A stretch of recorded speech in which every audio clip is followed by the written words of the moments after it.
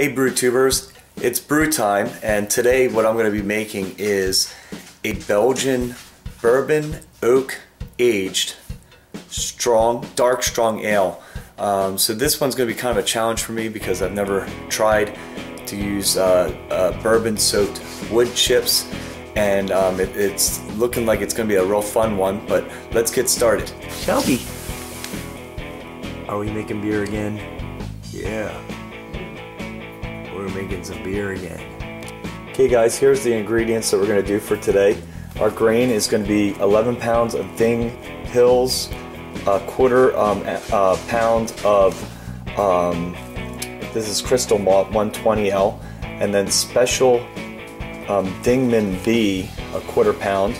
We have our yeast, which is going to be a Belgian strong. Let's get that started. So we're going to just smash that up, shake it up, so it'll be ready for us.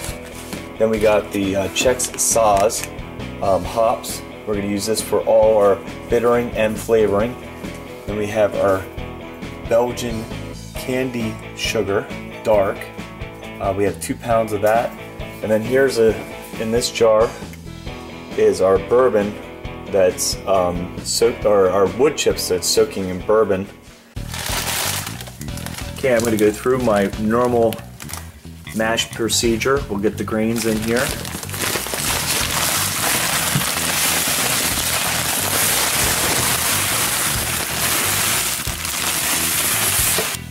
Add water. Stir it up.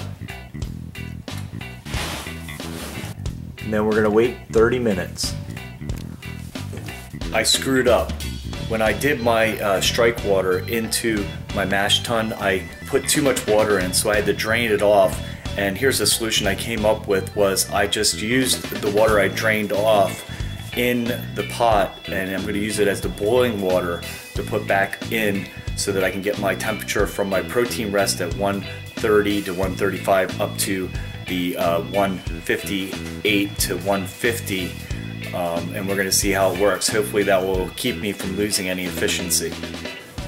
Alright, it's been 30 minutes. Now we're going to add our boiling water.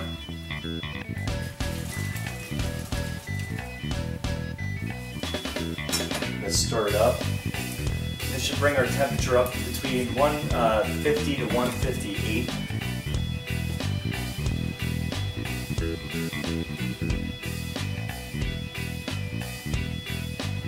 Jacket's back on. 1 hour.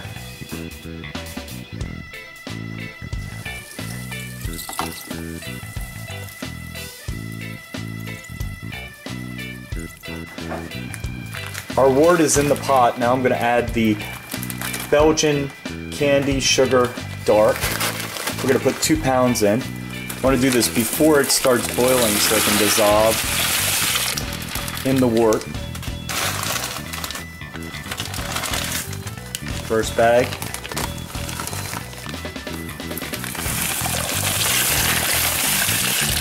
Okay, second bag.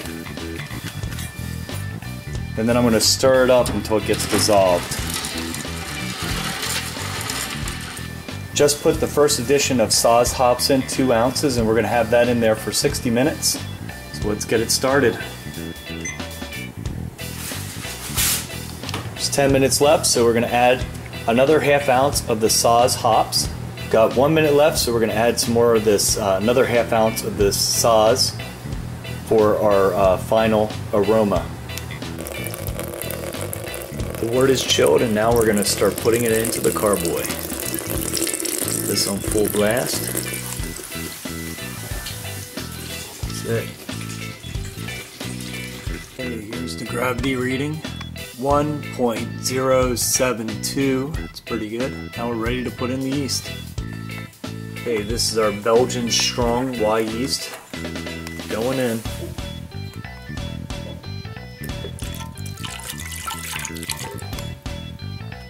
Okay, this Belgian dark strong ale is now going to ferment.